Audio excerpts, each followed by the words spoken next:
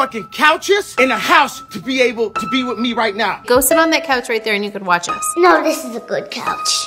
Yes. So somebody posted, just gonna leave this here, and as you guys can see, it's Kim, Diddy, Chloe, and I believe Kylie J. Puff Daddy, whoever, none of these niggas. All you fake hard niggas, fuck you. Hold on. Okay. All you fake hard niggas, fuck you. You know what I'm saying? I don't give a fuck because you can't shoot nobody anyway, and the reason why you got talk is because you did a deal, you fucking fed. You know what I'm saying? That's why you gotta come at me. Believe it or not, Kanye West and Diddy used to be pretty good friends. Except Kanye started getting crazier and crazier, and their relationship ended up beyond repair once the rapper went on a tirade, accusing industry fellows of gatekeeping information about his supposedly kidnapped daughter. So, what exactly went down? Remember when Diddy's parties used to be legendary in Hollywood, but in a good way? It's been a hot minute since everyone associated with Diddy has been trying to keep their distance, but there was a time everyone who was someone showed up to his 50th birthday party, including Kanye West and his then-wife, Kim Kardashian. Diddy posted a video of his big day, and it's also where we got that legendary photo of Jay-Z, Diddy, Kanye, and Pharrell in one frame. That want to say something Travis now. gave you the address, though? Travis gave me the address. Right. But as far as Meek Mills, Puff Daddy, whoever, none of these niggas, all you fake hard niggas, fuck you. Hold on. Okay. All you fake hard niggas, fuck you. You know what I'm saying? I don't give a fuck because you can't shoot nobody anyway, and the reason why you got talk is because you did a deal, you fucking fed. You know what I'm saying? That's why you gotta come at me, because part of the deal for you to be able to do all that and get out of jail is that you promise that you're gonna go pull my co-car. You can catch glimpses of the Kardashians and Kanye partying away throughout the video. And there was a time when Kanye was a very vocal supporter of Puffy. He even presented him with the BT Lifetime Achievement Award in 2022. He detailed how he had looked up to the mogul for a long time. It was a very touching speech, with the usually arrogant Kanye talking about how much he had looked up to the bad boy. He called Diddy his favorite artist, encompassing every aspect of the industry from the music to the contracts. He mentioned how he still went to Puffy for advice, even when he himself was a billionaire, and even said he inspired his wife choice, referring to Kim Kardashian. Apparently, he had a hand in setting them up. It was to the point that Kanye said that there was a time he was fine just being known as a knockoff of Puffy, and said that despite his hiatus, he would never have Puff wait if he needed him. Considering Kanye's personality, that was a pretty touching tribute. Kanye even signed up as one of Diddy's famed hitmen producers in 2015 and remains a part of them to date. So what went wrong? It started with Kanye's White Lives Matter shirt incident. After wearing a White Lives Matter shirt to Paris Fashion Week, Kanye West called the Black Lives Matter movement a scam in an Instagram post he's now deleted. The White Lives Matter shirt was part of Kanye's latest Yeezy show, which also featured models like Bob Marley's granddaughter, who was also seen wearing the slogan. According to the Anti-Defamation League, White Lives Matter has been attributed to white supremacists and is a racist response to BLM. A bunch of people online were quick to call the shirt insensitive and dangerous, and we even saw some people leave the fashion show, like Jaden Smith. Kanye West responded by doubling down and publicly attacking his... Diddy tried to explain Kanye's actions at first on The Breakfast Club, with the host even telling him to stop making excuses for him. So that's what I was saying. And then I was going to put out these t-shirts today, Kanye or nothing. And then Kanye, my boy. Kanye, my boy. Now, this is where he need the OG talk. Kanye, my boy. White Lives Matter. Kanye, my boy, is a super free thinker. You know what I'm saying? And a lot of times what he means is like misconstrued. You know what I'm saying? And sometimes just, you know, you gotta stop making excuses for him, Paul. Yeah, no, I'm not making excuses. I'm just saying that if he did it, like, that's the way he thinks. And so, you know, and I understand white lives do matter, but it's not that. That was our slogan. That wasn't our slogan to go share with nobody else. And so... But he seemingly got his thoughts together pretty soon and tried to tell Kanye that he was wrong. Even then, he put a good spin on it, saying he was a free thinker. What's up? Check this out, y'all. I am not about to be addressing every last thing that's going on in the world on the internet. But the thing I do have to address is this White Lives Matter t-shirt. I've always been there, and I will always support my brother Kanye as a free thinker. But the White Lives Matter t-shirt, I don't rock with it. You know what I'm saying? I'm not with it. And with the press and what fashion is doing, thinking it's a joke. But right now, all America has planned for us is poverty, incarceration. But Kanye didn't take too well to that and went on a tirade on X, refusing Diddy's request to talk to him in person. Fast forward to October 2022, and Kanye is on yet another rage, this time in a now-deleted interview on Drink Champs. And he pointed out some pretty interesting stuff. For one, he called out Diddy and a number of other rappers for not telling him where his daughter was when the Kardashians kidnapped him. That's right, kidnapped. Poison me, and by the way, y'all done already fuck with me so much. Y'all already Black Mirrored me. You already made everybody think I'm crazy. You already took my family away. You already separated all my friends. I don't got no celebrity friends. Because when I was on TV, on Instagram saying, I don't know where my child is, and the Kardashians kidnapped my daughter in public, and I didn't have the address of my child, none of these niggas that want to say something Travis now. gave you the address, though? Travis gave me the address. Right. But as far as Meek Mills, Puff Daddy, whoever, none of these niggas, all you fake hard niggas, fuck you. Hold on. Okay. All you fake hard niggas, fuck you. Right. You know what I'm saying? And he followed it with an even more mind-boggling revelation. That Sean Combs is in cahoots with the feds. You can't shoot nobody anyway, and the reason why you got to talk is because you did a deal, you fucking fed.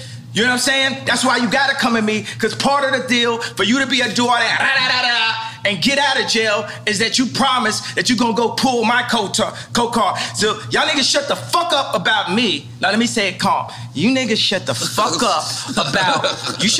up about Michael. Right. As unlikely as it sounds, this has been confirmed by Diddy's ex-bodyguard, Gene Deal. He talked about how Puffy used to exchange information for favors from law enforcement. So I'm saying that to say this. Confidential informants get paid good. But Puff was a millionaire.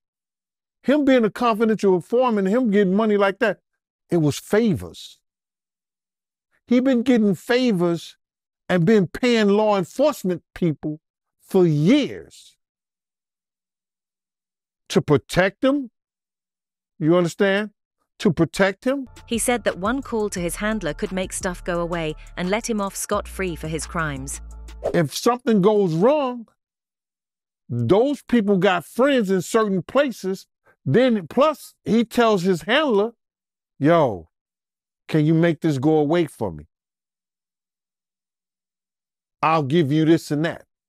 In another interview on Art of the Dialogue, Deal revealed that Puffy had informed the FBI that Suge Knight was trying to start a music distribution company with his associates Irv Gotti, Jay Prince, and Eric B. He and Jay-Z teamed up and got everything cancelled. Pay money together and do that. And what I know of is that, and Jay-Z was a part of this, because I heard Shit probably spoke on this too, that Jay-Z and Puff had somebody write something up to say that they was trying to monopolize, get a monopoly on the industry and start their own distribution company. And they told the higher ups, and that's when all those companies start going down, start coming up with federal charges and all kinds of, things that's happened to them. You've seen it with Irv Gotti and them.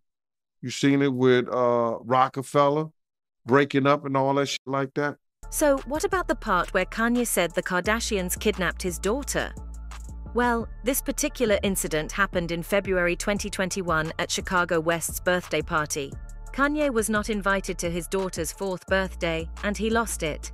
He had previously called out Kim for allowing their eldest North on TikTok by writing, "Since this is my first divorce, I need to know what I should do about my daughter being put on TikTok against my will." After a lengthy argument with Kim, he accused her of kidnapping Chicago. "What do you mean by main provider? America saw you try to kidnap my daughter on her birthday by not providing the address. You put security on me inside of the house to play with my son, then accused me of stealing. I had to take a drug test after Chicago's party, 'cause you accused me of being on drugs. He later thanked Travis Scott for giving him the address. So what's up with that? Some people think it could have been a ploy for attention by his estranged wife. After all, Kim's not exactly known for being private, and her whole brand is built on flaunting every single aspect of her life. She once staged a flower bombing incident, one that everyone probably remembers. Day where we slipped. Oh my God. Back up. So I'm doing the red carpet, and all of a sudden I get this powder all over me, and I'm so shocked. What's going on? Wow. She pulled powder all over me. And I think I can like clean this off and be good. Let's go this way. Let's go. Where's Mario? Can you blow dry the back of her jacket right here? I just need some extra powder to set my makeup. Now, I've definitely experienced my fair share of haters, but I don't want to ruin the night just because this anti-fur organization tried to ruin our event with this flower bomb. People thought that was real for years, until her former media strategist Shiraz Hassan revealed that it was just a publicity stunt. He recalled that he had told her, "Okay, this is what's going to happen. You're going to be fine, you're going to be safe, but we're going to create a media moment. If we create media gold, guess what's going to happen? Everyone's going to be talking about your perfume, everyone's going to buy it." And then there was the fact that people thought she staged her Paris robbery incident. This was largely because of how long she had capitalized off of the story, milking it on every show possible. As I was about to fall asleep, I heard guys running up the stairs. They wanted my ring and my jewelry, so I didn't fight back. I just gave them everything, and they tied me up. They wrapped duct tape over my eyes and my mouth. It was the scariest thing I've ever been through in my entire life, just thinking that, you know, you're about to die. You're just kind of bracing yourself for the moment that they're gonna shoot you and kill you. That 10 minutes really changed my whole life. He called me and my legs like went out. I remember I like fell to the floor. Kim was really, really shaken up. We just did all the work that she had to do. Concierge from downstairs, handcuffed, with a gun up to him. So they were yelling at me in French. And I just sat up and they kept on saying, the ring, the ring.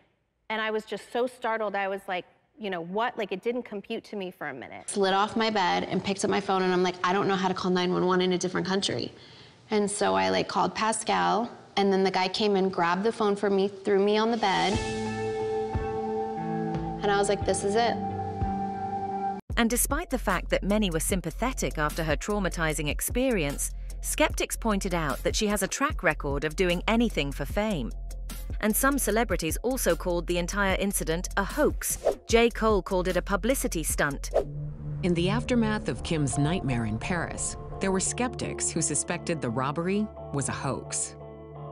People like Howard Stern said that I should go to jail if this is fake. Some people thought that she was flaunting it.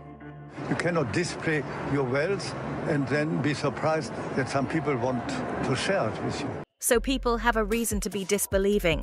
But despite everything, whatever the reason the Kardashians wanted Kanye away from his children, why would Diddy not tell him where they were? Some people think it's because of Kim and Diddy's close relationship, because there's no other reason for his behavior. Even if Kanye tends to say some crazy stuff on a bad day, it doesn't mean he's a bad father. In fact, his children seem to prefer him over Kim. My daughter ripped up the motherfucking couches in the house to be able to be with me right now. Go sit on that couch right there and you could watch us. No, this is a good couch.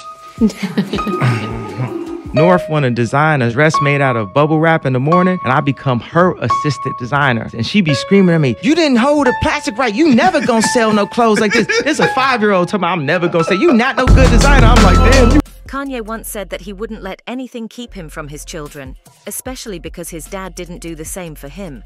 My solace comes from seeing my kids and getting a solid schedule. That's why I even got the house. You know, they flipped it in the, you know, the media like there was something wrong with me getting a house next to my kid. You see, when my mom took me from Atlanta to Chicago, my dad didn't come to the coldest and, you know, most dangerous city in the world to be next to. He said, I wanted to stay down in Atlanta, you know, because of my career.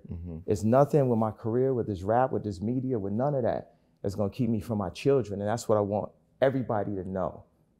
Don't play with me, don't play with my children, and ain't no security gonna get in between me and my children, and you ain't finna gaslight me, and you ain't gonna run this narrative on me.